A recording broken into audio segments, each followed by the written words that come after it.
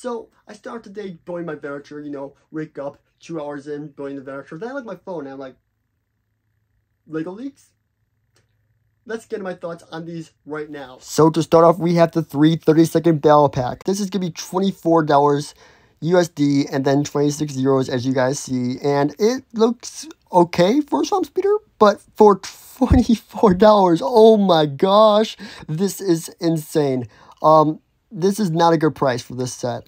However, I do like the fact that they actually included jetpacks for them. Very nice way to get jetpacks. Very happy about that. However, I'm not too happy with how this set came out. I was expecting at least there to be super battle droids potentially because of that high price point, but this is just a really overpriced battle pack.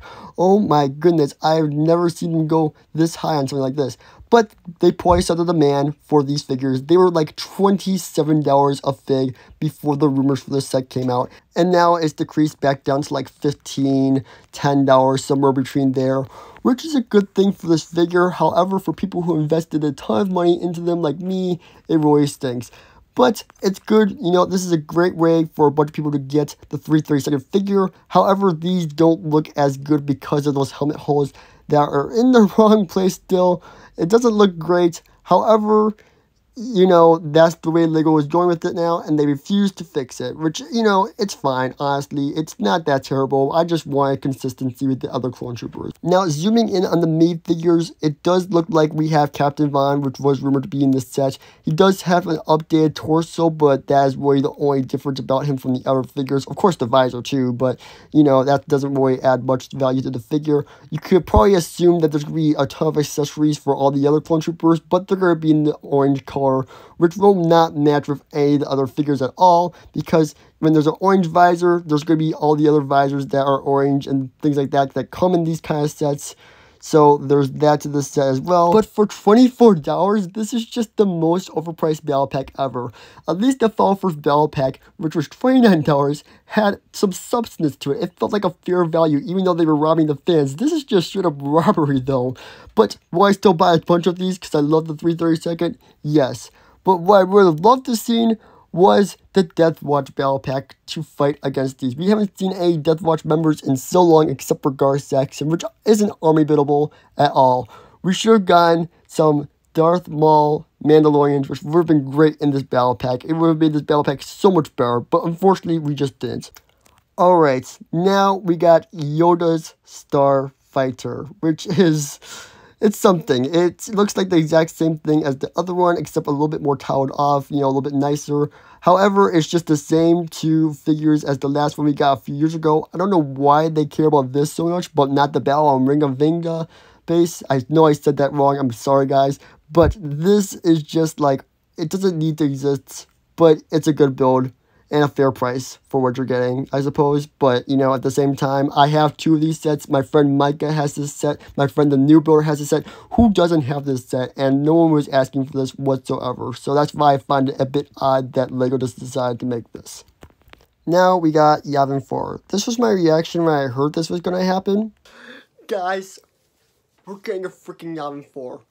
Oh my god. Oh my god. This is insane. You know what? Versus now. Yes, this is black screen intentional. Let's take a look at the set. So here is the great YAVIN 4 base. Yeah, it doesn't look great. It looks very unfinished. Like, I mean, it just feels so undone. Like, oh, this could have been so much better. And I'm so sad we didn't get the YAVIN 4 base I was looking for. Although it's only $160, which this set could have easily been an MBS, all business in front, all, you know, play in the back set, like the Darth Vader's Castle, which was $129. This could have been like that, except it just isn't that, which is so unfortunate because I'm wanting this set for so long. Like, look at that disgusting tree. I'm sorry, just look at that tree. It's so disappointing. And the Y-Wing, I mean, you didn't need to include that in this set. Just get rid of it and make the YAVIN base a little bit bigger or more detailed. That would have made me so happy. I mean, I know they need that for play, but I'm just not in love with this YAVIN as I thought I would be. Let's take a look at the set more in depth though. So as we go more in depth, the figures are insane. I knew there was going to be a ton of figures, which I'm super happy we got. We needed this. We needed a set with a bunch of original trilogy characters and Rebel Fleet Troopers. I'm so excited for it. So let's take a look at every figure. So first off, we got Luke. You know, he looks pretty chill as always. You know, glad to see him in his Celebration outfit again. I've had 2 of the figure and I've lost both of them. So I'm very happy to see this again. We got Celebration Han Solo. Very nice. Previously only in a book, now in a set. Leia looks great. You know, new hairpiece looking good as always. Joe Dodonna makes me sad I bought that X-Wing that came out in 2019 that I didn't really like or need for that figure. But now it's in the set. You know, great. Glad to see it. Alright, now this is the good part. We got some amazing X-Wing pilots. I think we've only gotten one of these before, and the other one we haven't, which is great to see. We got Chewbacca again, and we got C-3PO and R2-D2. Hopefully R2 has back praying, but probably won't. And we got another droid, which I can't really read it out. It's R2 something, which, you know, is fine. We got a Rebel Fleet Trooper. Thank goodness. I love those. Those are like my holy grail main figures. It's one of my top 10 Rebel Fleet Troopers. And then it also looks like we got a Rebel Ground Trooper, which, you know, I heard there was supposed to be one more figure in here that was in Episode 3, Return of the Jedi, which didn't make any sense at all to have in the set. But, you know, I was really excited to see him be in the set, but he's not, sadly, so that's a bit unfortunate. But, you know, it's a pretty solid lineup of figures, basically what you would get in a Falcon set if it was from the original trilogy currently. Now, taking a look, I do love that they have a luggage cart. I think that looks great. It's a great build for that. The Y-Wing's not as bad as I thought it would be. I just wish they would have dedicated those pieces to the temple instead of having it like this.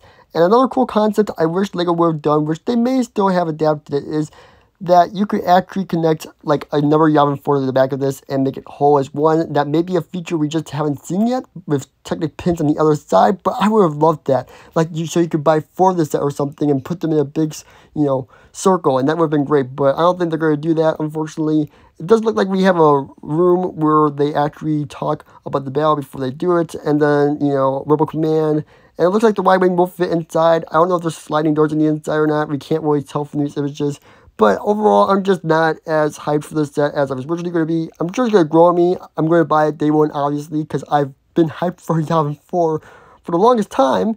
I don't care how much it costs, but I'm going to buy it day one. And, you know, it is what it is. But, you know, I just think the set could have been way better from what I'm seeing. And I think a lot of people feel that way too. So, let's head to the outro of this video. Alright, that's wrap up today's video.